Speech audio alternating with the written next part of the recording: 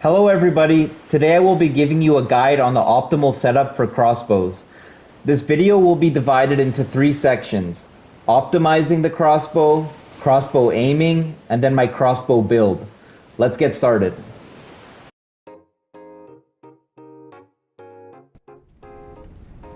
First off, we will go into the game settings and make some adjustments. So you want to turn off camera auto rotation and you want to turn off camera auto wall recovery. Both of these settings will mess with the camera, which is really annoying when you're trying to aim a crossbow. So it's better to just turn these off and aim the camera manually. And as some of you may know, there is an aiming dead zone with crossbows. So what you want to do is go into your settings and put the camera speed all the way up to 8. By putting your camera speed to 8, it will mostly correct this issue, since the dead zone is entirely based off of timing. So by putting your camera speed to 8, this will manipulate the timing of the crossbow and make it more accurate. Next, we will go into the button settings and remap one of the buttons. You want to remap L1 to R3.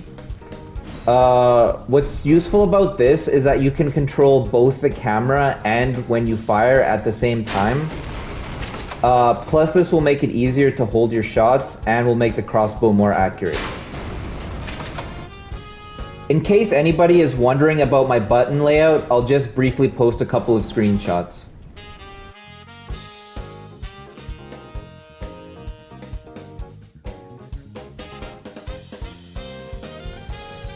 Now we will go to the character creator and make one small adjustment. So what you want to do is put your character's arms all the way down to 0. This doesn't make a huge difference, but it makes your character's hitbox smaller, which makes the crossbow just slightly more accurate. The 2 best crossbows for you to use are the Arbalist and the Full Moon crossbow. The Arbalist has the highest damage of all crossbows, and the Full Moon crossbow has the highest damage for its weight, as well as the best chip damage against shields. The main bolts you want to use are exploding bolts, which deal level 2 hit stun when they poise break. The other bolts you want to use are black key bolts, which inflict rot, or the sleep bolts. But I find that rot pressure with crossbows is the most effective, since they are not super high damage weapons, and it becomes a useful chipping method to stack with Scarlet Rot. Now, if your opponent is using a shield, you're going to want to swap to the Full Moon crossbow and use lightning bolts, as they have the best chip damage against shields.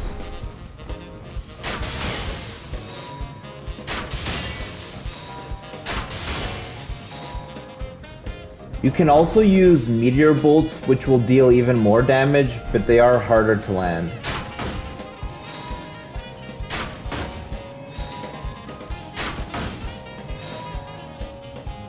As I said before, the Full Moon crossbow has the best damage for its weight. It does nearly the same damage as the heavy crossbow, and only has a weight of 4. When you offhand a crossbow, you can swap bolts from your right hand bolt slot to your left hand bolt slot by holding L2 and then pressing L1, like so. However, you cannot swap from L1 to L2 like you could in Dark Souls 3. But this is a good setup for mix-ups. The 2 talismans you should be using are the Spear Talisman and the Arrow Sting Talisman. The Spear Talisman will increase the damage of counter hits, and the Arrow Sting Talisman will increase the damage of arrows and bolts. But first, let's look at a regular hit with a crossbow. 155. Now let's see how much damage I get on a counter hit with Spear Talisman and Arrow Sting. 223, so you're getting a lot more damage. One of the main counters to crossbows is jump attacks. But there's a couple ways you can deal with this. One way is to knock them out of the air while they jump, but this will only work if you poise break.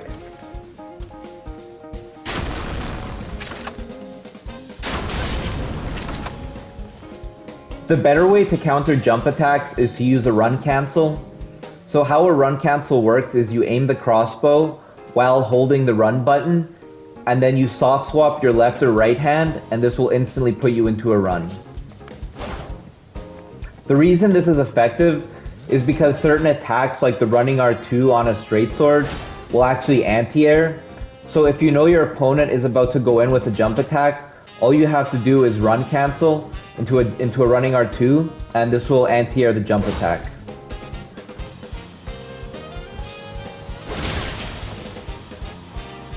You can also cancel a loaded crossbow into a crouch, and you can cancel it into a jump.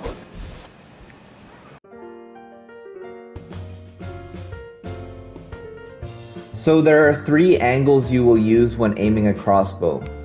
You have the Z-axis, which aims vertically up and down. You have the X-axis, which aims laterally, left and right. And then you have the Y-axis, which is sagittal and aims forwards and backwards. First, let's talk about the Z-axis. The Z-axis has a dead zone when you aim it, meaning that the crossbow will auto-adjust itself to the direction you move the camera without you doing any extra inputs, like so. This does make free aiming a bit confusing, but luckily this can be negated, as the moment you shoot a crossbow, it is locked into that position, regardless of the aiming dead zone. You can see if I shoot midway through the crossbow's auto-adjusting, it will stay locked into that position.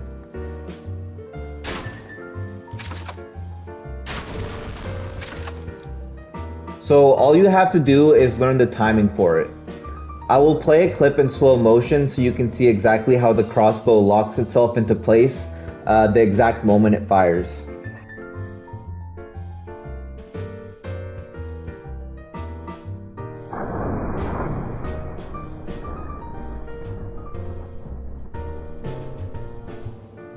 When aiming a crossbow, you want to delay your shots by roughly 1 second. By doing this, you will cause the aiming dead zone to be triggered late, and it will give you more control over your aiming. So for example, if I were to shoot immediately, you can see I don't really get very much range. But if I delay the shot, you can see I get a lot more range.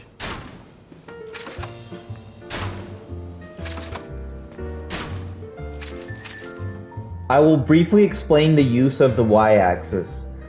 When you're aiming and you're constantly moving forward like this, you're actually reducing your range. Because when you're close to your opponent and you try to go for a long range shot, it's highly likely that you're gonna overshoot and your shot's gonna miss.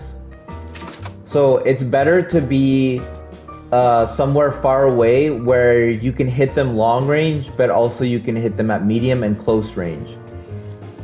So the way to do this is to do a 180 before you shoot, and this will give you way more control over your positioning.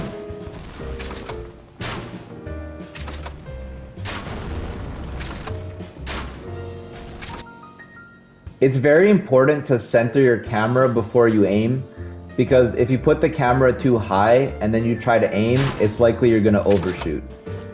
So just center the camera and then aim.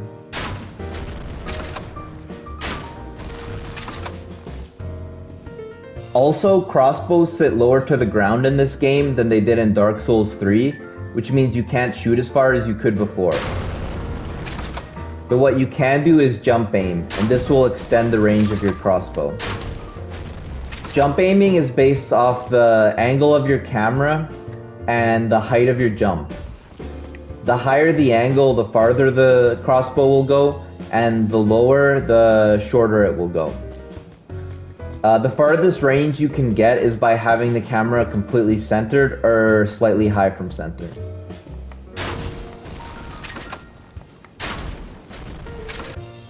Long story short, the Z and Y axis are good for short range and medium range, but not super good for long range. But that's okay, because we have a really good X axis we can use instead. By using the lateral X axis on crossbows, you can fire in any direction and any distance.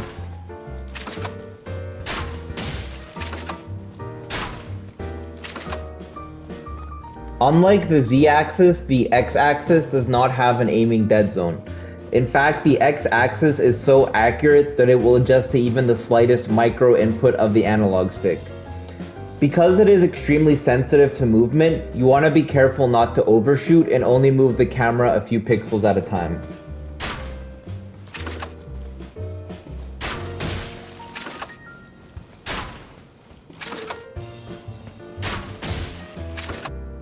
It should be mentioned, crossbow bolts don't shoot directly out of the crossbow, it's only a visual effect. They actually shoot slightly below the crossbow trigger, near your hand, which does affect the trajectory of your shot. I will display this with a freeze frame. Look at where my hand is lit up next to the crossbow trigger. You can see the bolts fletching and shaft sticking out the back. And then you can see there's two bolts, one on top, one on the bottom. The one on top is only a visual effect, the one on the bottom is the actual bolt being fired. And then you can see the one on top has completely disappeared, but the one on the bottom is still shooting. Now we'll briefly discuss headshots. Landing a headshot with a crossbow is pretty inconsistent, but what you can do is headshot with a fan dagger and then combo it into a crossbow.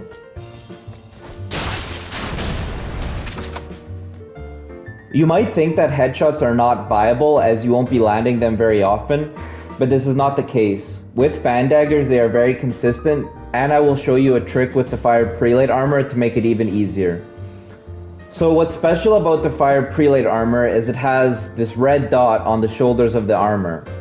Now with this you can actually use it as a reticle and line it up to your opponent's head, like so. So right about there, looks correct. And now once you've lined it up to your opponent's head, you just throw the dagger and yeah, that's pretty much it. There are three ways to play fan daggers. You can play defensively and just roll away or roll into your opponent while throwing them. You can also play neutral, which is good for mix-ups.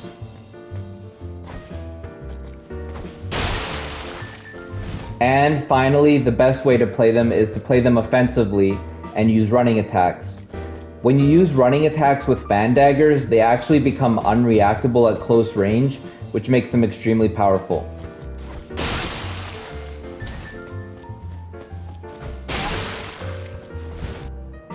Same as with crossbows, you can do a 180 pivot before you shoot, which will make your aiming more accurate.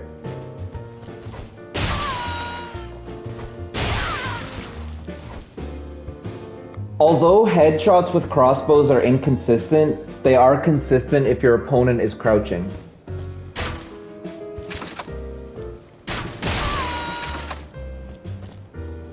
Also, if you didn't know, status builds up quicker with headshots. So first let's see how many hits it takes to build up sleep normally.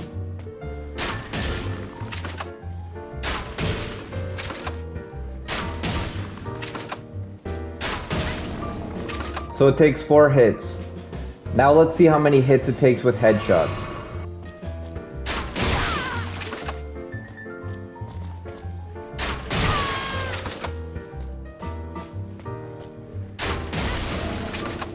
So it takes 3 hits with headshots.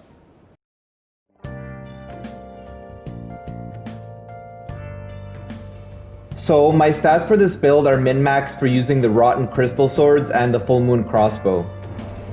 I have 60 Vigor, 9 Mind, 34 Endurance, 54 Strength, 12 Dexterity, 16 Intelligence, 8 Faith, and 11 Arcane. I like using Rot on a crossbow build because crossbows don't normally do very much damage, but when you stack it with Scarlet Rot, it then becomes a lot more effective since you can start chipping your opponent while they are rotted, which adds a lot of pressure. Power Stance Straight Swords L1 does 68 poise damage, which is a breakpoint most people have or are close to, which means you can set up for an Exploding Bolt poise break after hitting them. Most people will roll a Straight Sword L1 after getting hit, so what you can do is L1, and when they roll, you shoot them with the crossbow.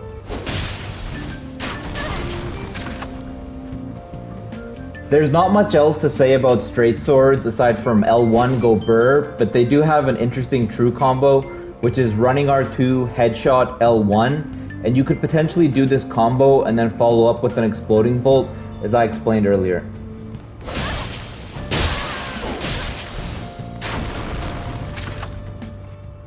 Another good move on straight swords is the jumping R2. It has a lot of phantom range. Also, you can use an Ash of War as a mix-up. It's also really important to constantly apply pressure with Crossbow. Since it's not a high damage weapon, you want to be getting in as many hits as possible. Plus, this will give your opponent less time to react.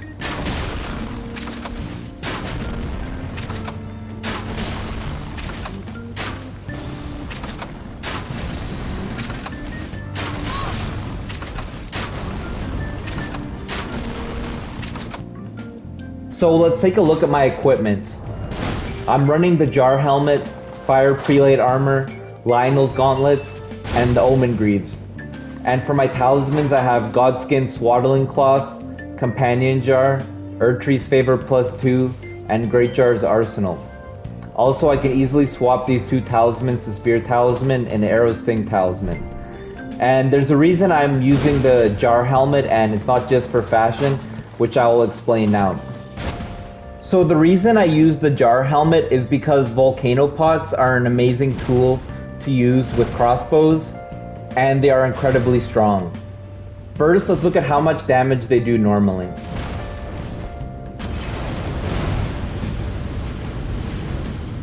$197. Now if I wear the Jar Helmet and the Companion Jar, let's see how much it does.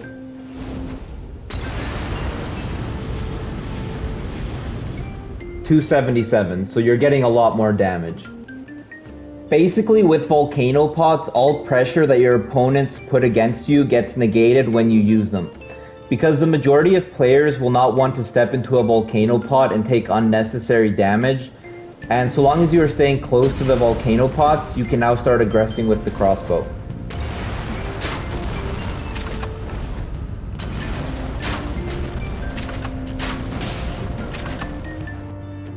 Volcano Pots are good when you're in a scramble because it forces your opponent to play more carefully, which is then your opportunity to headshot them or hit them with your crossbow. Also, Volcano Pots and missed attacks will obscure your opponent's view, making your shots less reactable.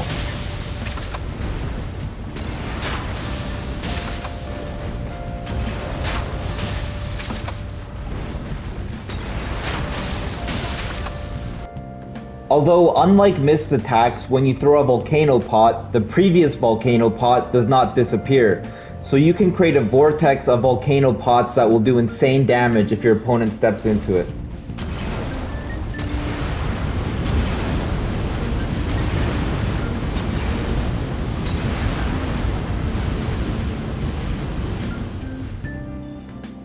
Anyways, let's try to build in a duel.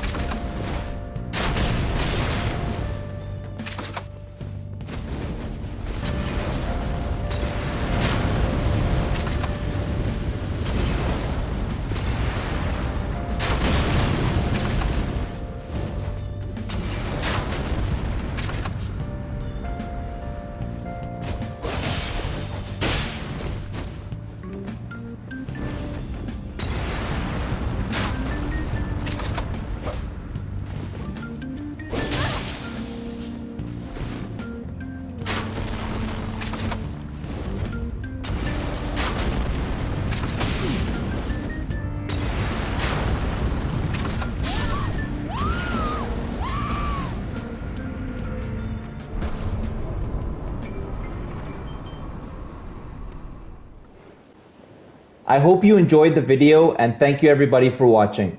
And thank you to Gil, Chirico, Frenzied Shade, and Toby for helping me record the video. Have a good day, everyone.